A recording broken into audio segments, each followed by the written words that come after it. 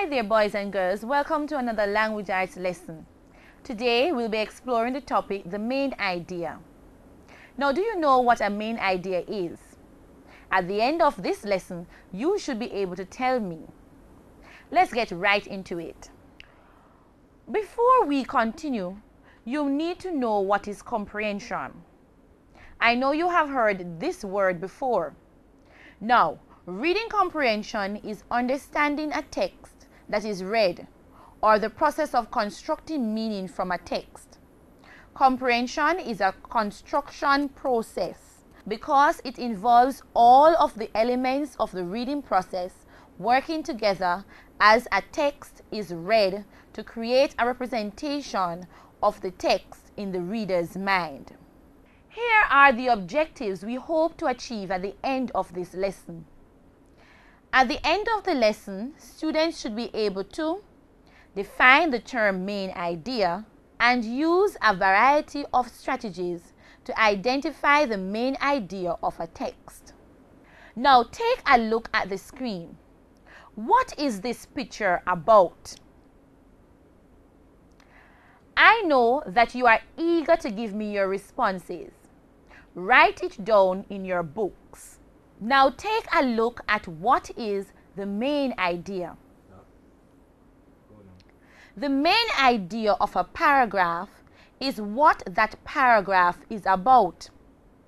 The rest of the sentences are details that support the main idea. To find the main idea, ask yourself, what is it about? Now that you know what the main idea is all about, now look back at this picture, read the sentence you wrote, and see if it tells you what this picture is about.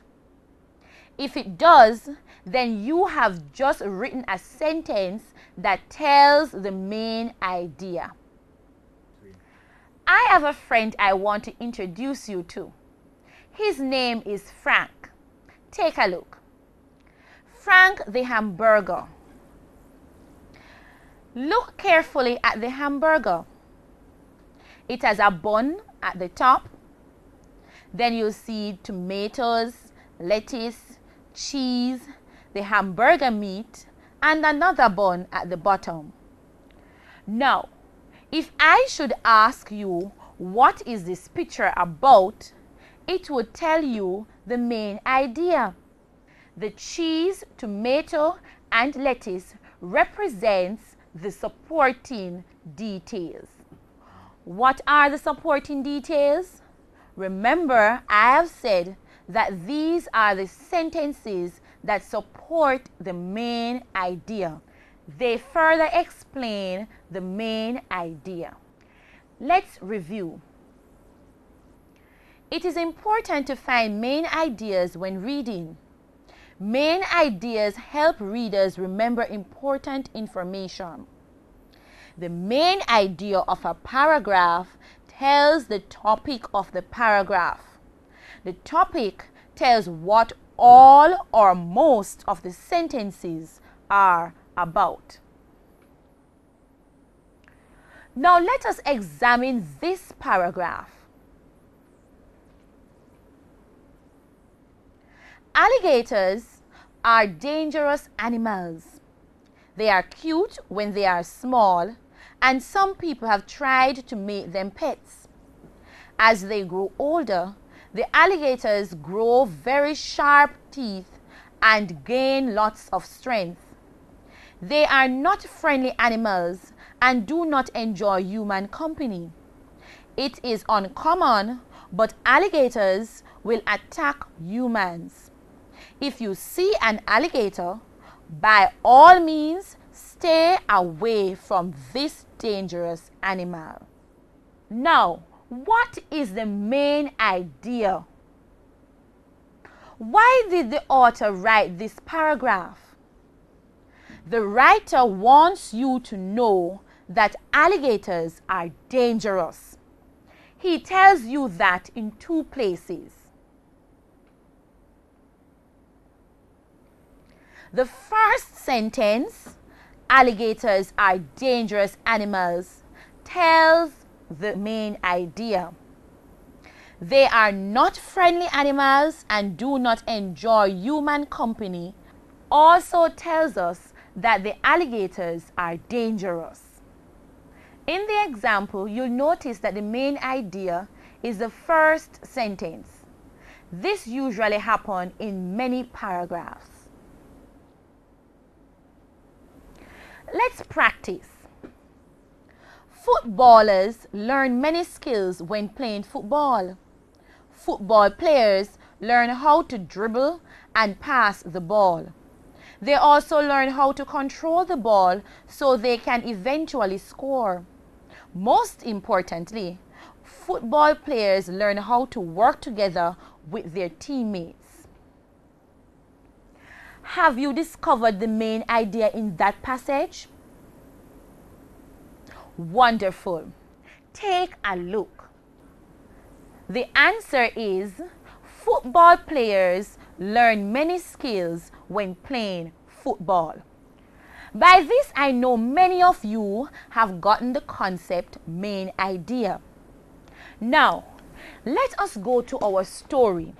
Remember, we'll be using our grade 3 reading text. And the story we'll be looking at is The Face in the Porridge. I will not be reading the entire story for you. However, I'll be reading the first section. Here is it.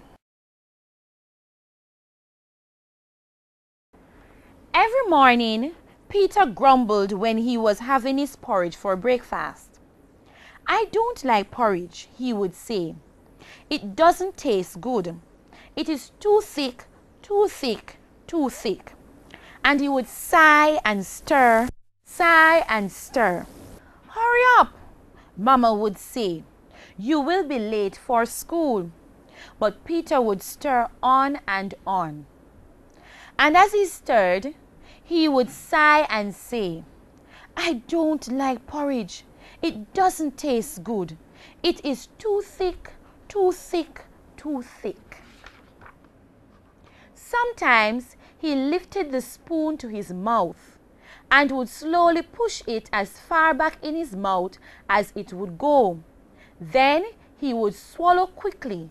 That way he didn't taste too much of it.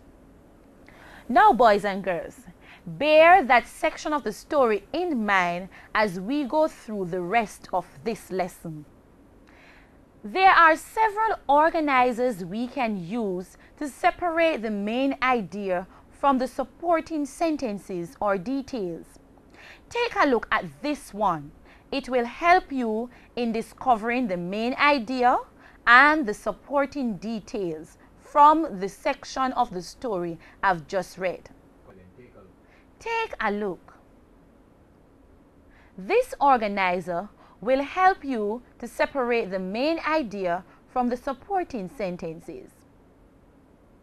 Take a minute and do it.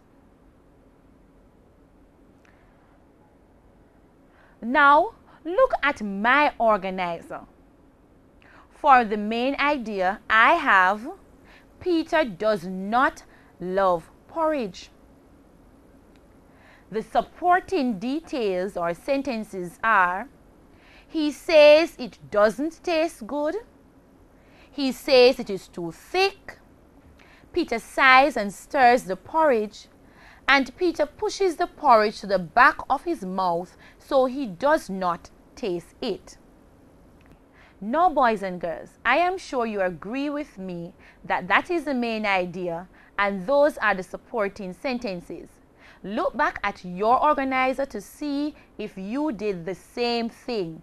If you haven't, make the adjustments. Let us continue with the lesson. For additional information on main idea, your teachers will take you to the site on screen. This will better help you in understanding and identifying the main idea in stories, paragraphs, and articles. Let us now review the objectives. Did we define the term main idea? I am sure all of you can tell me what that is. Did we use a variety of strategies to identify the main idea of a text? Yes, we did. There were several examples we looked at. Until we meet again, have a wonderful day.